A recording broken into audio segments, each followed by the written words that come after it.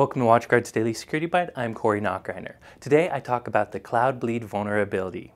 Last Friday, researchers from Cloudflare and a researcher from Google disclosed a vulnerability that affects anyone using Cloudflare's content distribution network.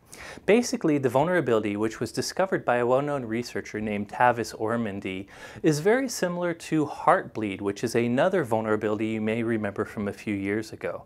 Heartbleed in specific was a SSL TLS implementation flaw that could allow bad guys to leverage this flaw to get some information to leak from a HTTPS website.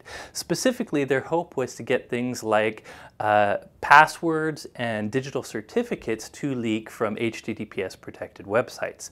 In any case, according to Tavis Ormandy, he was checking out Cloudflare's network and he received some corrupt HTTP responses. After doing some research around this, he found a way to send HTTP requests to Cloudflare's network that would result in replies that had additional memory information from other Cloudflare hosted sites. As it turned out, there was a vulnerability in Cloudflare's web application that allowed for this memory leak through a buffer overrun. Among other things, one of the services Cloudflare offers is the ability to add things like ad tracking and other content to your website. What they actually do is real-time HTTP manipulation. When people request stuff from your site, Cloudflare's network will automatically add some additional stuff to HTTP headers and things like that to add some additional information to those replies. Without going in all the technical details, which Cloudflare does actually highlight on their blog, they had a mistake in their code which resulted in a memory overrun. And the real actual implication of this is, in some cases, when Cloudflare responded to a HTTP request, it would include random information from a HTTP server's memory buffer. And even though the attacker can't control what gets returned from memory, this is a very big deal. Suddenly attackers can get private information from this secure web server, things like maybe the passwords of a user that is logged in, or post information from the last few posts, or in the worst case, maybe even some keys as well. Now the good news is, according to Cloudflare and Ormandy, there's only a small couple-week period within February where web servers were leaking this information.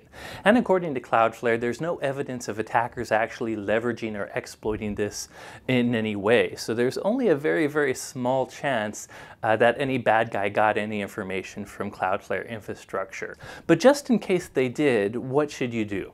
Well, first of all, this only affects sites that are Cloudflare customers. So if you don't own a site behind Cloudflare, or you don't visit a site and have a login on a site behind Cloudflare, you're probably not affected. However, if you do own a site that is behind Cloudflare, there are some things to do. For instance, this blog post, secplicity.org, is hosted behind Cloudflare. Now, we don't make you log into this site, so there's really no issue for you. However, we as administrators do have a login to this site, and as a result, we've changed our passwords. And more importantly, we were actually using two-factor authentication before this. So even if a password was leaked in this sort of memory disclosure, there's not much an attacker can do with it. So the takeaway for people that own sites that are behind Cloudflare infrastructure, you're going to definitely want to change the passwords of all your users. I'll make sure to post a link that tells you whether or not a site is using Cloudflare. You can put any domain there and it will tell you if it's affected by this Cloudbleed issue. That said, I still don't think this is a huge issue in the scheme of things. Cloudflare has fixed it. An attacker would have had to take advantage of this during a small period of time, and he's not guaranteed what he would get in memory or if he got your password. As an aside, while I'm talking about Google vulnerability research, Project Zero, the organization that reports all these vulnerabilities, released yet another zero-day Microsoft flaw. A few weeks ago, I had a video talking about how they disclosed a zero-day flaw in one of the Windows functions used to handle EMF files. Today, they actually disclosed a flaw, a zero-day flaw in Internet Explorer and Edge.